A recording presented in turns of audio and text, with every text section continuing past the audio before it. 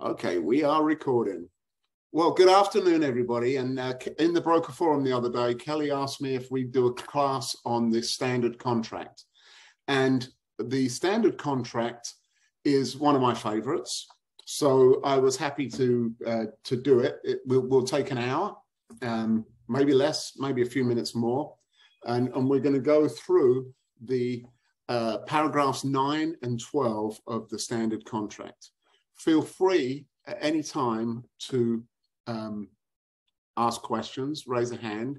Chances are, though, I'm about to answer your question as soon as you raise your hand. So don't worry about it. I don't want you to sit there thinking, oh my God, I don't understand this bit. Just raise your hand and we'll get it. So the standard contract is very, very similar to the as-is contract in every aspect, except for 2 paragraphs. And those 2 paragraphs are paragraph 9 and paragraph 12. Paragraph 9 is the costs to the seller, and paragraph 12 is the inspection period. So those are the two main differences. There's a few little differences that if you are really interested, I can talk about. For instance, there are, and we will talk about the mold addenda, mold rider.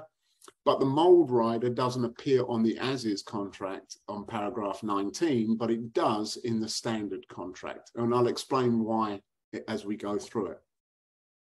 So the standard contract was really the main type of contract that we used back in the day. So until the market crashed in 2007, there really wasn't anybody using an as-is contract. The as-is contract became popular in those years when we had lots of foreclosures, lots of short sales, and banks weren't going to do any repairs. So it was pointless to have the standard, have the as-is contract.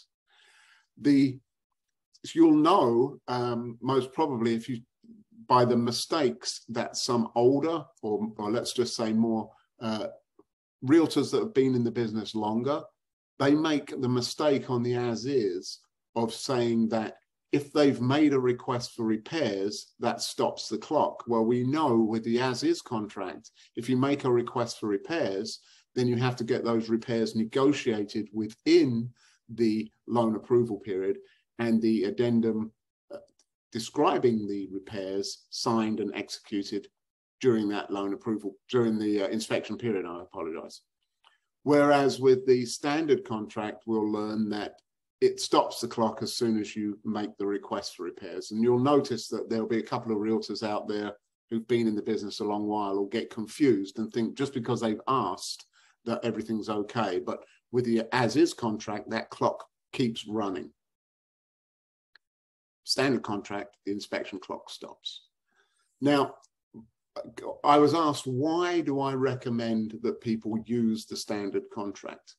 Well, ultimately, it's going to be down to the seller, what contract they want to accept. So for listing agents, this is a conversation that you would have with your seller. It tends to be more of a sticky contract. It holds the buyer's feet to the fire. It stops the tire kickers. It stops people just coming along and in effect, using the as-is contract as a second showing. So they'll make an offer on a property and then go see it within the inspection period, and if they don't like it, they cancel. It's a favorite with out-of-town buyers. Now, different markets call for different contracts. In this market that we've just been through, and we're still going through, from what I can see, is that it's a good time for a seller to use a standard contract, especially in like multiple offer situations, that the person that's going to win it is going to be committed to moving forward with that transaction, and not go through all the agony of going through several buyers that cancel for little or no reason using the as-is contract. So the customer's often unaware of which contract, or the fact that we actually have 2 contracts. I guarantee you that the majority of realtors out there have never had the discussion with their seller or with their buyer explaining that there are different types of contract. We tend to, and when I say we, I say you, tend to just slide the as-is contract in front of them and say, sign here, without explaining the benefits of the standard versus the benefits of the as-is. And I think that's just mainly because that's the way most realtors were taught when they came into the business, because we're a business where the experienced agents teach the younger agents, and they generally will just teach them the way they do it, and the majority of contracts are written on as is. There are some real estate teams out there that I know of that insist on a standard contract for every transaction. And this is why we need to keep learning this contract, because at some stage, you're going to be asked to write a standard contract if you haven't already. So in my handout, I talk about the perfect listing agent. It's not really the perfect listing agent, but it's the agent that really knows what they're doing is going to explain the benefits of both of those contracts. So and I've given you some scripts in page 1 of the handout, which is entitled the Standard Contract Handout, which was revised in 1021, or the contract was revised in 1021. And I'm not quite sure what I called it in Dropbox, but you'll find it. So in Dropbox, the link links you to just various little handouts that will help you. So when you finish with this class, you can go back and look at these handouts, and a lot of it will make more sense to you than you've heard it. Yeah. And so a property that's in a bad condition is most probably unlikely to be a candidate for. Let me just ask this person to mute, because all I can hear is scratching. There you go. It's a property in real bad condition is unlikely to be a candidate for a standard contract. That would definitely be one where we always are going to use an as-is contract. Whoever Jay is, can you mute yourself, man? Jessica. Oh. You're not on camera, so you've got to make a huge contribution to my fund. I'm teaching Jay and Yolanda. Right, paragraph 9. Let's talk about paragraph 9, because that's the first time that you're going to see a difference between the standard contract and the as-is contract. In paragraph 9 of the contract, and I did put one in Dropbox for you, in this paragraph, the buyer decides how much they want to ask the seller to pay for in the 3 categories. And the 3 categories are general repairs, WDO treatment and repairs, and costs associated with closing out open or expired permits or obtaining required building permits for unpermitted improvements to the property. So there's 3 spaces in paragraph 9 where the buyer would say, okay, I inspected this property. I saw that there was a sticker on the electric panel which said that they had a regular termite treatment. I saw termite guards. I'm not really worried about termites, but I did see that there were some torn screens. There was a crack on the sidewalk. There was some paint peeling on the outside of the property. So therefore, I would think I'm going to ask them to do $1,000 in repairs. It would be if it was a person that was fairly handy, they may use it as a tactic not to ask too much for repairs and just say, I can fix all this stuff myself afterwards, so I'm not going to ask the seller to repair anything. So therefore, I'm going to put 0 in there. And obviously, when you make your offer, you have no idea what's lurking in that property. You're kind of guessing at it. So when you're walking through it, the buyer's going to be looking and saying, well, I can't see anything wrong with it, but we don't know what's going to be wrong with it. So it's kind of a guess, and you can do it tactically, depending on the market. It may be that in this market that it's tactical to just try and recoup some buyer costs by asking for some repair money. But as we'll find out later on, the buyer's not always going to get the repair money, because I threw a couple of things into my list of things that were wrong just then that most probably are not going to be covered by this contract. Peeling paint would be one of them. So can the buyer put 0 in these fields? Absolutely. So the result is a little hard for the parties to comprehend.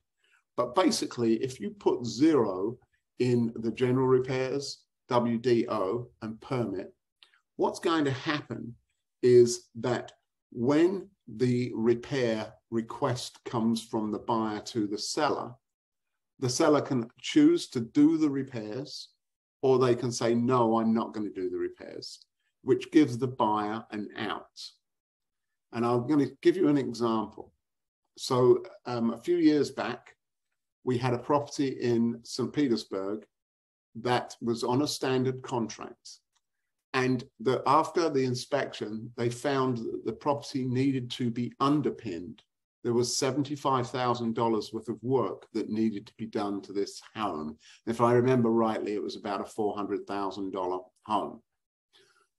So the buyer, scared to death, they had zero in their repair limit. If the seller came back and said, no, I'm not going to repair it, the buyer can walk away.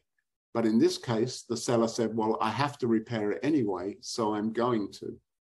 And the buyer said, well, I don't want a house that's going to have $75,000 worth of work on, which made no sense whatsoever to me. But they finally understood that they were bound by this contract. The seller was prepared to do the repairs, and ultimately it's a lot better. They're in a lot better position than they would have been had they missed that massive repair that needed to be done to the property. Maybe on an as-is contract, they might have chosen not to do a property inspection. So with this contract, they did their inspection and they found out there was massive repairs. They had a zero limit, but because the seller was willing to do the repairs, they were bound to the contract and moved forward. Any questions so far? Good stuff. I like it. I like it.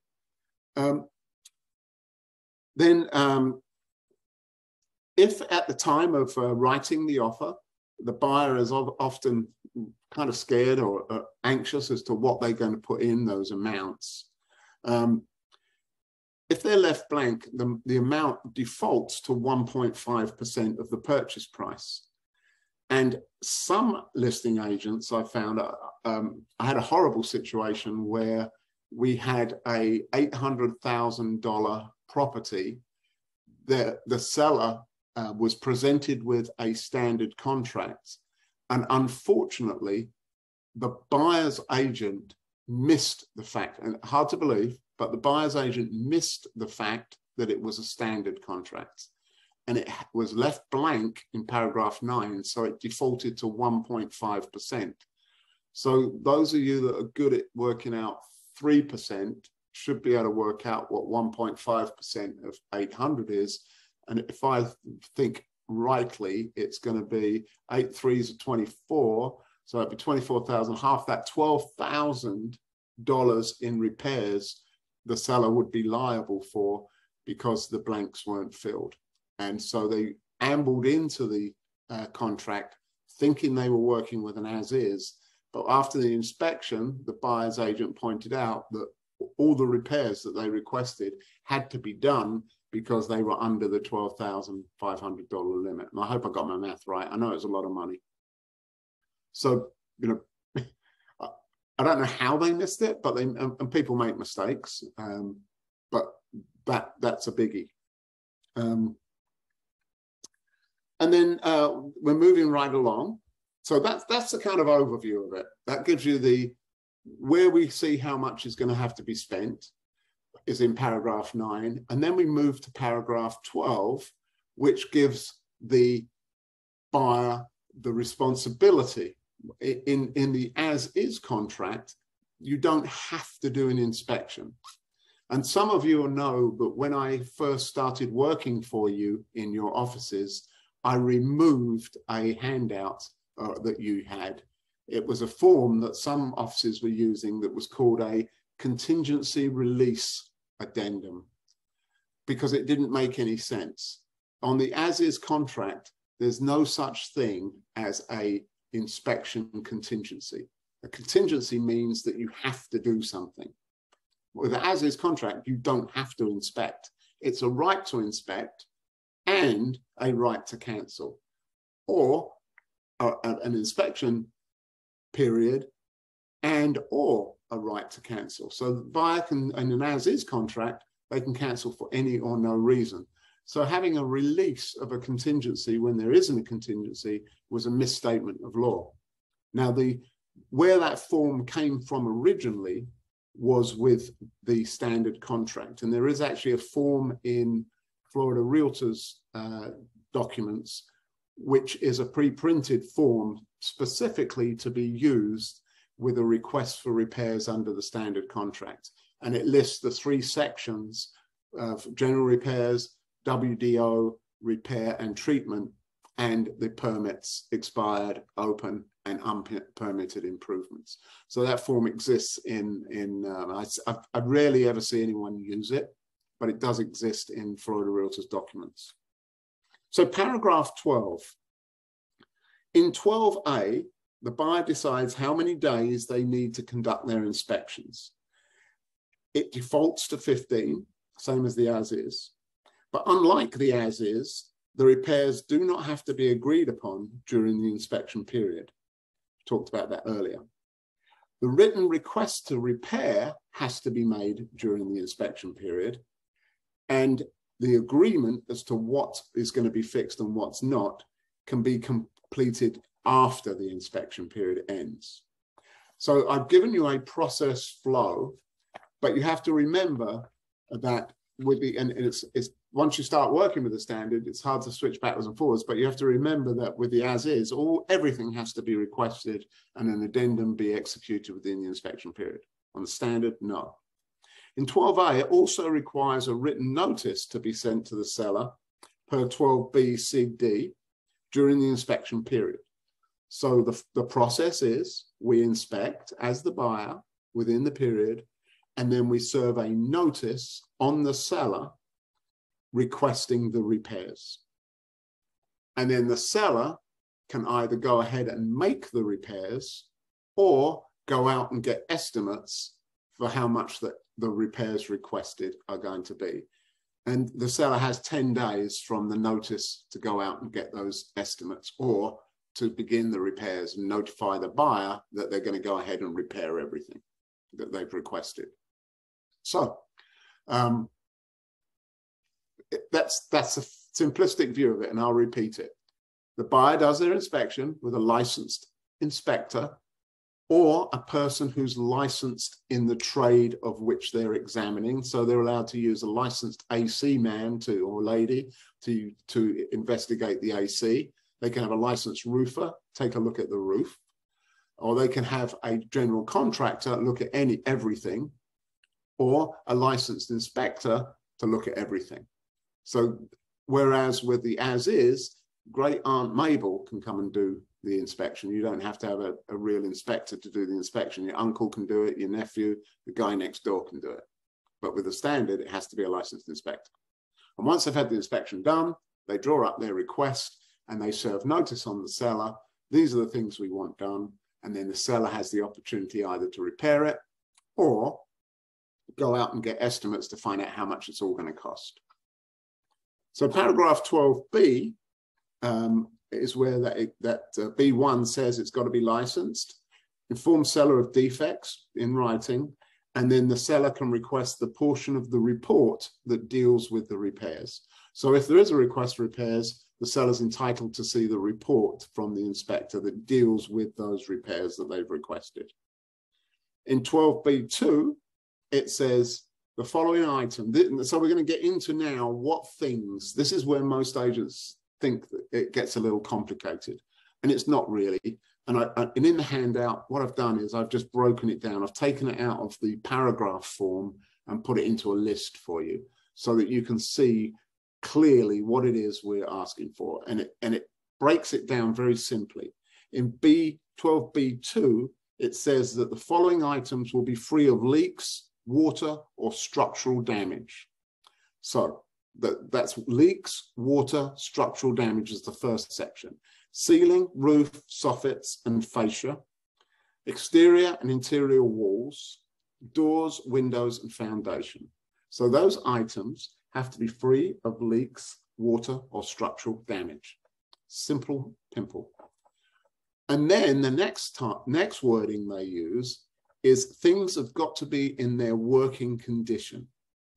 These are great words to use if you're actually using the as-is contract and you're writing an addendum requesting repairs. You can just literally snatch out the words from the standard contract and put them in your addendum for the as-is contract when you're asking for repair. So working condition means it's operating in a manner in which the item was designed to operate and maintained until closing. So for example, if the pool pump is making a horrible grinding noise, is that operating in the manner in which the item was designed to operate and maintain and operates? The answer is no. Pool pumps are not supposed to be grinding. So that would be an item. It's an item that would be fall under pool equipment, and therefore that would fall within the standard contract items to be repaired. So in working condition, ceiling, roof, exterior walls, doors, windows, and foundation, you'll realize that's exactly the same as what's mentioned in 2B2. And then it goes on to say mechanical and electrical, security systems, sprinkler, pool equipment, pool, non-leased major appliances, heating and cooling systems, septic, plumbing, and machinery. All those things, including seawalls and dockage, watercraft lifts and related equipment. And that was an addition in the 2021 contract. They added the watercraft lifts and related equipment for jet ski lifts, basically. We're not allowed to say jet ski. Apparently that's a protected patent word. So it's a watercraft. We all know what it means, but it's a jet ski. So nice and clean, nice and crisp. You know that if the electrical's not working in the kitchen, it's going to fall within there. What you're always going to be wary of is what they call cosmetic items. And we'll talk a little bit more about cosmetic items in a second. But paragraph 12A also requires written notice to be sent to the seller during the inspection period, as we explained. And so if any of these items are broken or not working in the manner in which they're supposed to, that goes on the written notice to the seller during the inspection period. Seller is also required to repair or replace torn screens, including pool and patio, fogged windows, missing roof tiles and shingles. Now we get to the cosmetic conditions. So in your head, I want you to imagine a house, and we've just gone through all the things that the standard contract requires the seller to repair. It's the heavy lift things. It's the electrical, it's the plumbing, it's the septic, it's the pool pump, it's all the equipment. It's not things that are peeling paint, torn carpets, curly roof tiles. All the things that are purely cosmetic are not included. So you'll notice it doesn't say anything about dead plants or dead lawn or trees or anything like that. It's all to do with what's going on between the drywall and on the exterior of the property, on the brickwork and the stucco. So aesthetic, it's easy for me to say, aesthetic imperfections that do not affect the working condition of the item, unless the imperfection was caused by a defect, the seller is obligated to replace. So if you have, and the one that always seems to cause arguments is rusty hot water heater. So around the base of a hot water heater in the garage, you sometimes see that it's got rust on it. The question always comes up, and the answer is the water still heating? Yes. Is it operating in the manner in which you're supposed to operate? Yes. Is it near the end of its life? Yes. Does that matter? No. Just because something's old, it doesn't mean that it's not useful. And I'm talking about myself here as well. So a hot water heater and me, as long as it works still, then it's not something that the seller needs to replace. And they give you lists of things.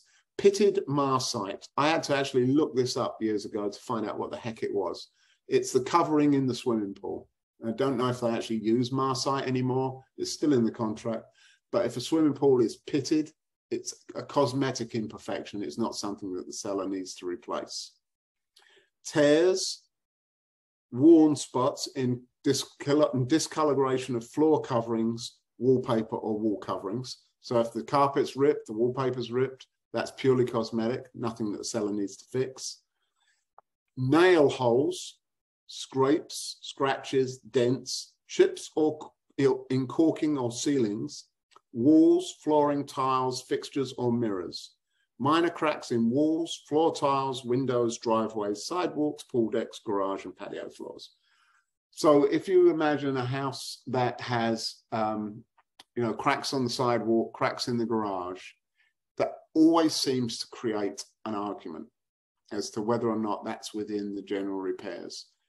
You have to have a good inspector who will fight for the buyer to say how deep those cracks are and how they are more damaging to the property than just purely cosmetic. And it's very hard to do. You would actually most probably have to get a ground surveyor out if you felt that there was land shifting.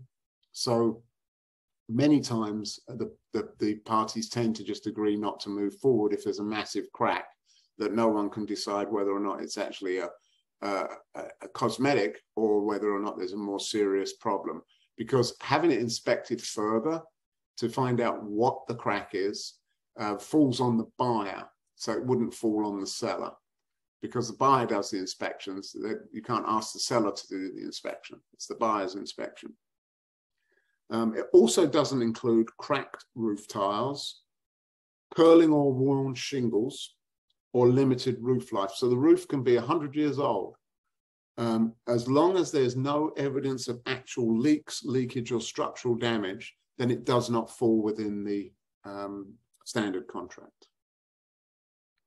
So as long as there's no leaks. So old roof, again, that's one of the most asked items. The buyer's agent will come back to our listing and say, well, the roof's 23 years old, we want it replaced. And the seller is quite entitled to say, no, there's no leaks. It's just an end of life, and that's specifically included within the contract. Even if it's got a year left, it's still not something that the seller needs to do, unless they wanted to do it, but the contract doesn't require them to do it. So we call those general property repairs. And the seller, all they have to do is to bring them in compliance with the description above. So they have to bring them into a working condition so they operate in the manner in which they were designed to operate. And then we go back to the process. Within 10 days of the receipt of the buyer's written request to repair those items, the seller will either have the items repaired. So if there's a list, let's just give you an example. There's $1,000 on paragraph 9 for general repairs. The buyer wants $1,000 worth done. They come back and the pool pump is not working. There is a window that's fogged and cracked, or cracked in one, fogged in another, and there's some torn screens in the pool. The seller looks at it and thinks, oh my God, that's about $2,000, but I really want to sell this property. So they can just go out and have those things done. They don't have to go and get estimates. They don't have to go back to the buyer and say, what do you want fixed? They can just go out and have them fixed, and everybody moves on. Prior to 2021, the old contract didn't have this little bit in there. It always meant that the seller had to go and get estimates and had to go back to the buyer. The 2021 version, the FAR 6, changed it to allow the seller to just go out and get it fixed, because it was ludicrous. You get the screen guy out and say, how much is it going to cost to get these screens fixed? And he says it's going to be $35 a panel. And you say, okay, I'll get back to you because I have to go back to the buyer. You want to be able to just go ahead and get them fixed then and there. So that didn't make any sense whatsoever. So now the contract's more sensible and the seller can just go ahead and get them done. Now, if they decided just to go and get estimates and there was $1,000 repair, then they have to come back to the buyer and say, I don't want to spend $2,000 on this house. Your limit was $1,000. You can either pick what $1,000 you want spent and where you want it spent. Do you want me to fix the pool pump, or do you want me to fix the screens? What do you want me to do with that $1,000? And the buyer can say, you know what, I'd just be quite happy if you fix the pool pump, and everybody's happy. Or the buyer can say, well, if you're not going to make those repairs, they're over my limit, I'm going to give you my cancellation, and I'm going to move forward and go look for another house. And that's an example of what would happen if it came in over the repair limit. We've got three choices. Seller fixes and we move on with our life, fixes everything. Or they give the buyer the choice of what they want fixed and they pick. Or they come back and they give the buyer a choice. He says, no, I want everything fixed. And the seller says, no. The buyer can then release and cancel, get their escrow back, and move on with their lives. Go find another property. There is a process, which I'm not going to go into, but you'll see it in the handout, about what happens if they don't agree with the inspection. So if the seller comes up and says, hey, you know what, I don't agree with your inspector. That pool pump was replaced last year. There's an opportunity for them to have a second and a third inspection. Second inspection is paid for by the seller. Third inspection is paid for by both of them. I rarely see that happen, but there's a process there if they can't agree on the repairs. Most of the time, we don't have any arguments. It's fairly apparent because of the type of repairs that need to be done. It's fairly apparent to everyone that they really do need to be done. The arguments normally come about on whether it's cosmetic or not, and whether or not a torn screen includes a missing screen. And the answer is no. If there was no screen ever there, then the screen doesn't have to be put in. But if there's one there and it's torn, then it has to be repaired. Any questions so far? Because we've now got to the end of the general repairs, and I'm going to recap it quickly. So, because when I say it quickly, it sounds simpler. So you have an inspection, licensed inspector.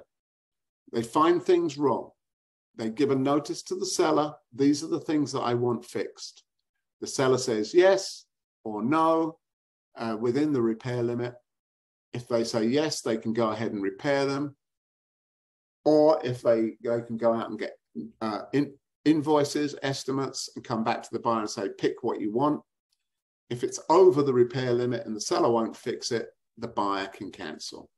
And there's a very specific set of items which fall within the paragraph 12, and it doesn't include cosmetic imperfections. That's a simplistic 38-second explanation of paragraph 12, which I know some realtors have cried themselves to sleep over at night. But it's fairly straightforward. Murray. Yes. Tom. How are you today? Good.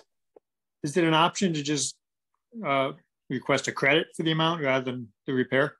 Good call. Yeah. I mean, the parties can always vary what they want to do. And you know, back in early 2000, I had a townhome that I owned, and I thought, you know what?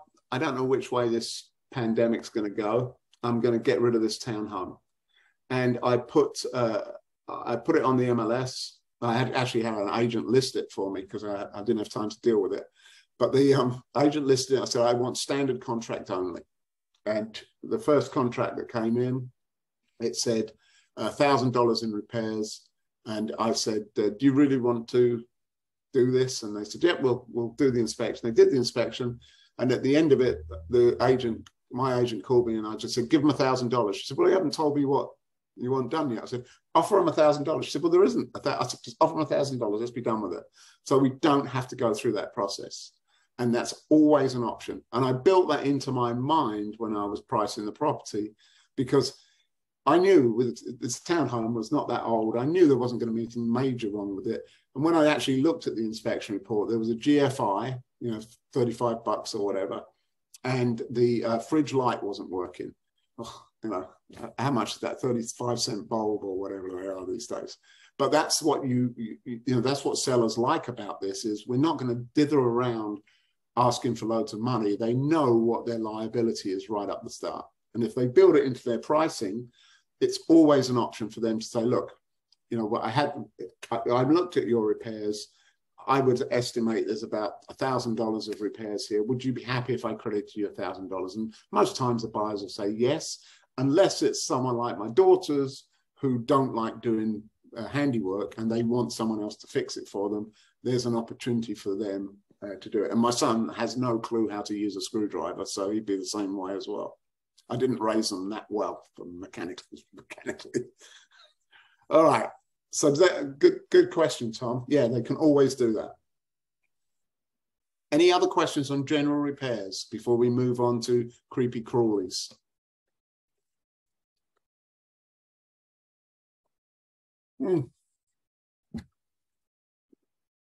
Quite nice.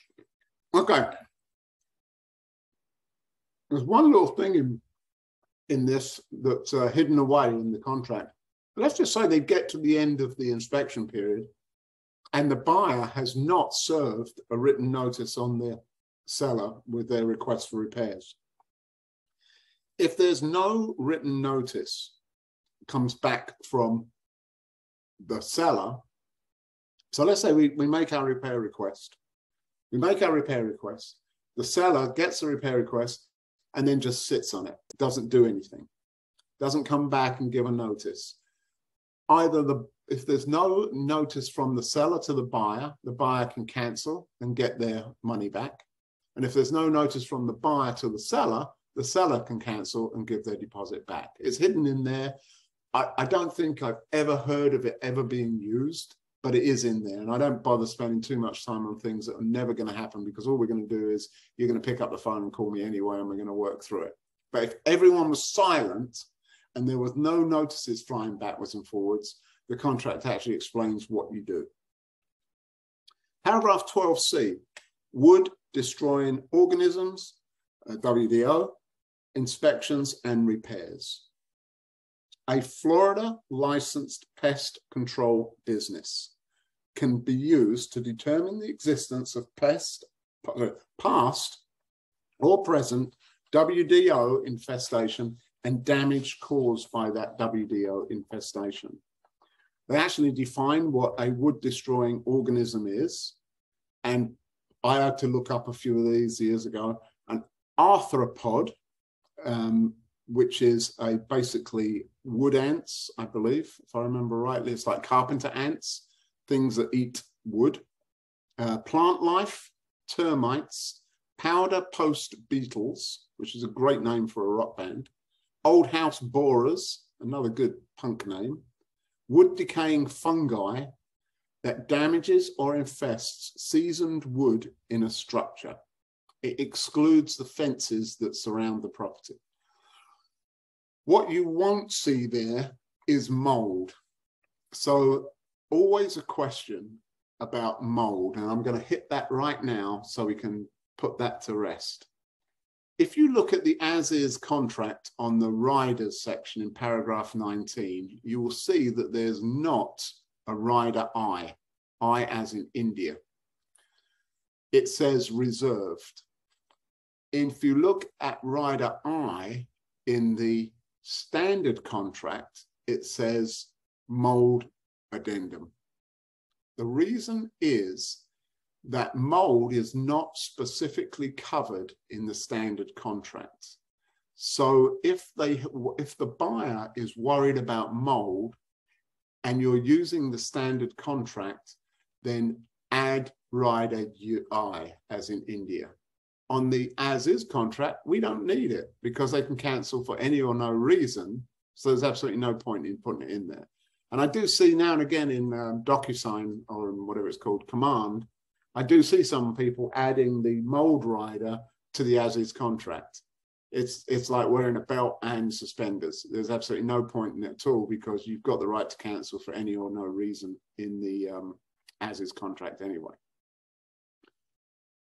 But with a standard contract, you haven't got the right to cancel for any or no reason. And mold is not a thing that is in the standard contract. So you would add rider I as in India in order to protect your buyer if you got in there and found out there was some black mold or some, and that hadn't actually damaged anything. It was just in there, because you'll notice that this definition of WDO doesn't include spores or mold. It talks about decaying fungi, and apparently mold is not fungi. Glad I got that out. And I put an article in Dropbox, which was written by the Associate General Counsel for Florida Realtors, explaining that whole rider I fiasco and why, and just exactly what I've told you, but more fancy words. If any of the WDO defined in here is found, the buyer is to deliver a report, very similar to the general repair limit, to the seller during the inspection period, and then the seller shall have 10 days from receiving that WDO report to get estimate damage, a damage estimate from a licensed contractor, corrective treatment estimate from a WDO inspector, and then copy delivered to the buyer. If cost to treat and repair is below the limit, then the seller shall have the treatments done. If it's above, they go through the same processes as we talked about in general repairs. Yes, we've got WDO, we've got carpenter ants running everywhere. It's going to cost $2,000 to repair and treat. Your limit was $1,000. What do you want to do? And the buyer can say, give me $1,000, I'll have half the ants killed. And then I doubt if that'll work. Or they can just cancel the contract because the seller's not prepared to repair over the limit. And then, again, inspection period, notice, seller has 10 days to investigate, get estimates, and then the buyer then has 5 days within the receipt of the estimate from the seller to decide what they're going to do. So it's basically 15 days inspection, 10 days estimates, 5 days decision. So that could drag out quite a long while, but in practice, it normally happens pretty quickly. If neither party delivers such notice to the seller, either party may terminate by serving written notice on the other, and the buyer always gets their escrow back. Very similar. Do you see how easy and how easy it is? That once you understand general repairs, WDO and permits tends to flow straight off of that. And then I'm going to go through permits. On the as-is contract, there's absolutely nothing the seller has to do with permits other than disclose the knowledge of any open, expired, or unpermitted improvements. That's all the seller has to do. And if the buyer requests, the seller has to give them documents that helps the buyer close out the open, expired, or unpermitted work. That's the as-is contract. With the standard contract, it puts the burden back on the seller. So during the inspection period, the buyer may examine records or documents to determine whether there are any open, expired, or unpermitted improvements to the property. And then during the inspection period, they deliver a written notice, sound familiar, to the seller, letting them know that there's open, expired, or unpermitted improvements. Seller shall promptly deliver all plans, written documents, and other info in the seller's possession. And then from 10 days from the written notice, get a cost to repair by an appropriate licensed person and deliver a copy to the buyer. And then no later than 5 days, the buyer comes back and says, these are the things that I want repaired, and these are the things are prepared to accept, or I want them all done, and then they go through that whole shenanigan. So no later than 5 days, this is the only slight difference, no later than 5 days prior to the closing date and up to the permit limit, they must have open, expired, and permits identified by buyer or known by seller, closed by the government entity. And delays can happen, especially when you're dealing with the local authorities, to get these permits closed out. And then the seller has to provide written documents. Now, if closing out is delayed by the government, The closing date can be extended for up to 10 days to complete the permit final inspection. If it doesn't get closed out within 10 days, either party can cancel and the buyer gets the escrow back. So be swift. If permits are an issue for your buyer, then be quick in your inspection, be quick in your notice, and encourage the seller to be quick in getting everything worked out. Sometimes the permits one is one, as Tom mentioned, that's most probably one that would be better settled with giving the buyer a credit rather than having to wait to get these things closed out. However, it's very difficult to estimate how much a permit is going to cost to close out, especially if it's something that's unpermitted work. We don't know the range of what's got to be done. If they built a room at the back of the house, we don't know if the county are going to make you demolish it. We don't know if they're just going to come around and say, hey, yeah, it's fine, $25 permit. It could be thousands, it could be not very much. So we need to find out quickly how much that's going to cost. There are three things: general, WDO, permits. Inspection, 10 days to get estimates, 5 days to respond from the buyer. Up to the repair limits. If it's over the repair limit, the seller can choose to repair. The buyer can choose which ones they want and which ones they don't want, or the buyer can cancel if the seller's not prepared to pay the amounts over the repair limit. And then lastly, we have a walkthrough and inspection on exactly the same as the as-is, really. On the day prior to closing or the day of closing, the buyer or the rep can perform a walkthrough and a follow-up walkthrough to confirm that all personal property is removed, it's in its as-is condition, and the seller has made the required repairs, replacements, and met all their contractual obligations. And then 12F says all the treatment contracts and warranties for WDO and for the work will convey to the buyer at closing. That, my friends, is the standard contract in 51 minutes. Actually, 48 minutes, because I talked nonsense for the first 3. In your handouts, you will see talk of rider L, which is a right to inspect and cancel. This, in effect, I haven't got time to talk about it today, but I wrote this article about it a couple of years ago, and it explains how you can turn the standard contract into a more of an as-is type contract. I'd be happy to talk about that on one of the broker roundtables. I have the article in there, which is the mold rider conversation that Meredith Caruso wrote the article on. I prepared a standard contract cheat sheet. So if ever you get one, it has pretty much the highlights of the notes that we had today, but checklists. So you can actually hand it to the inspector and say, this is a standard contract. I want you to focus on these items. That's what that's for. And then, of course, the handout that I just walked through. I am now all yours for questions. I'm going to put the handout Dropbox link back in there. And then, just in case anyone missed it. And, oh, right, any questions, comments, abuse?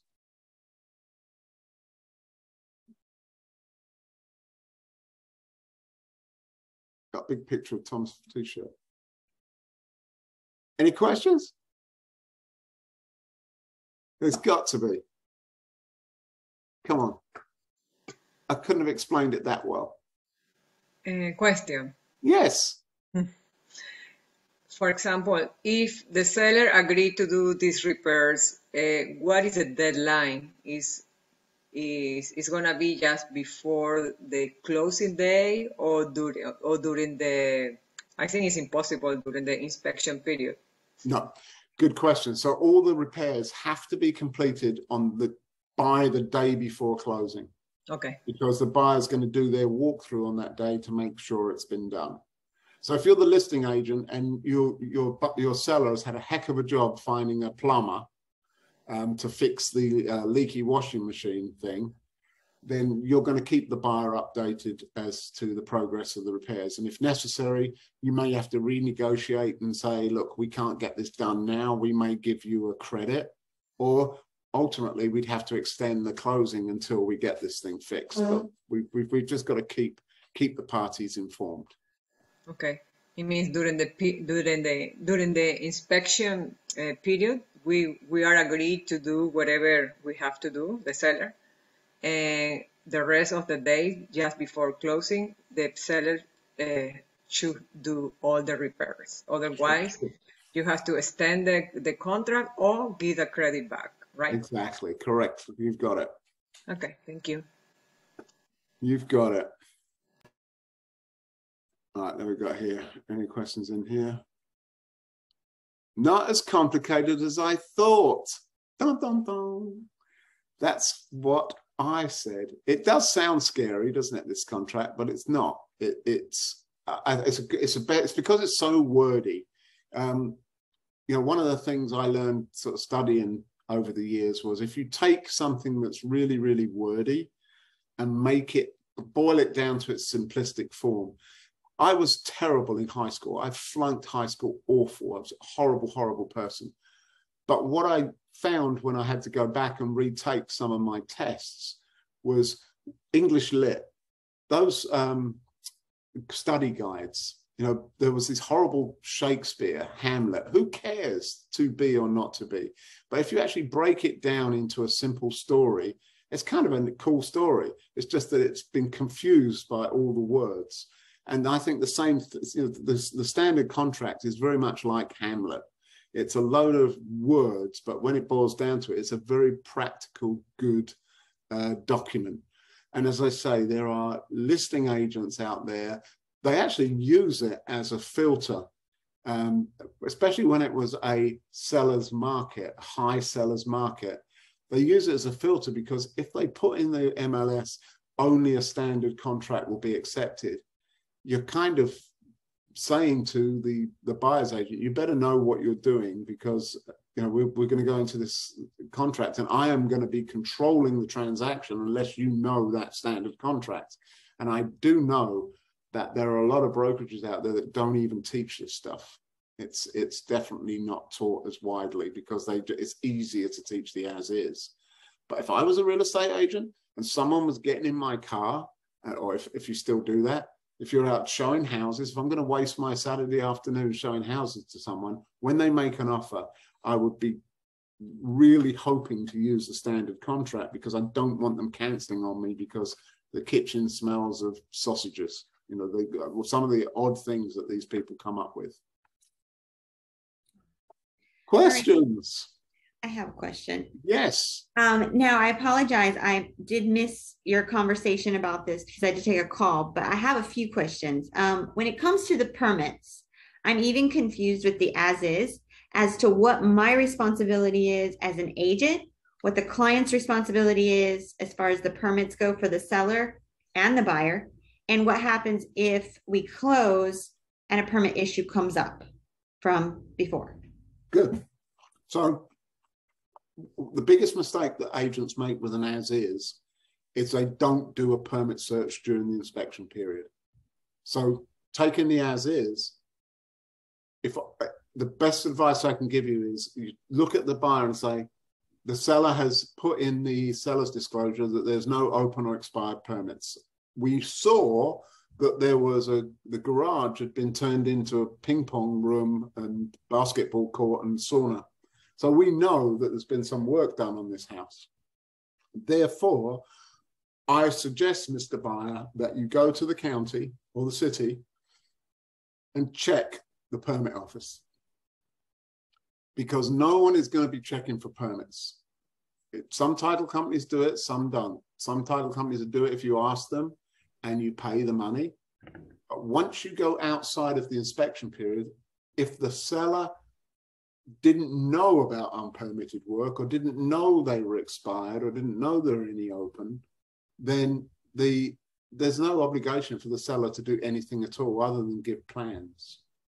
Whereas with the standard contract, you are going to proactively do those searches, and the seller has an obligation to fix within the repair limit. On the as is, they don't have any obligation to fix. So on both contracts, it is the buyer's responsibility to do the search. Yes. Okay. Thank you. And I say the buyer, it's not yours. I use the example of there's a county south of Lake County called Polk County. You may have seen and read about Polk County. It's situated just behind 1952 and in between 1860. Not road names, but years. Their permit office, when years ago, they were still on the card index system, and you could talk to Cletus on Wednesday and they'd say there's no open permits, and you can call Rosemary on Thursday and she'd have a wad of them. So, you know, if you did it as the listing, as the buyer's agent, and went back to your buyer and said, no, there's no open or expired permits, and then after they closed, it was just because of the chaos that's in the county system, it would be you that would be liable. So I always urge you to get the buyer to do those searches if it's important to them.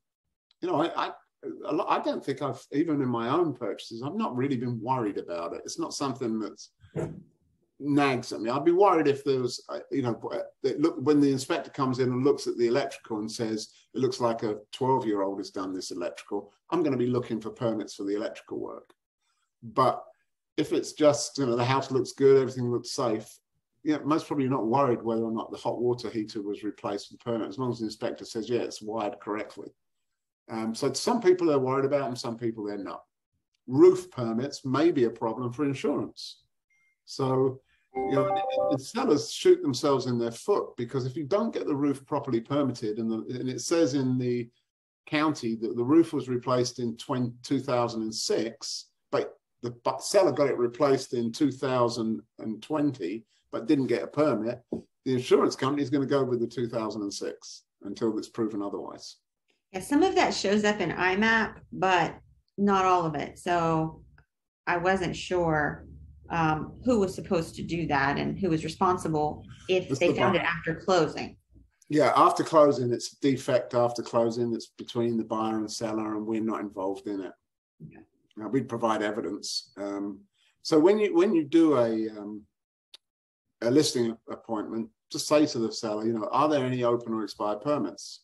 Because it will come back and bite them. And if they say, yes, there are, okay, do you want to fix them? No, not particularly. Then disclose them.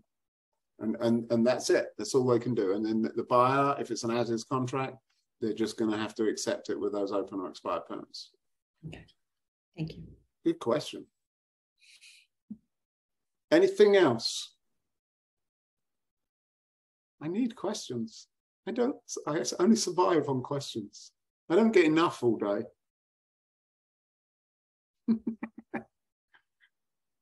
Right, so where's Julia, as in Kelly, whoever you are?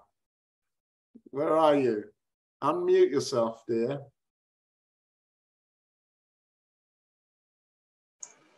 Was this everything you expected, hoped, and dreamed about? Oh, everything and more. Actually, I like that it was less. It was more concise and more clear than I expected. Definitely a lot easier to wrap my head around. So good. Very appreciative. And I thank you. And it's because of Kelly we're here this afternoon, even though she calls herself Julia on the screen. It's because of her we're here this afternoon, because she asked me a question about when are you going to teach a class on the standard contract. And we haven't done it for ages. And I thought it'd be a good opportunity to just do what we, you know, a pop-up class for those that were interested. And I did record it, so I can also post it on the forum with the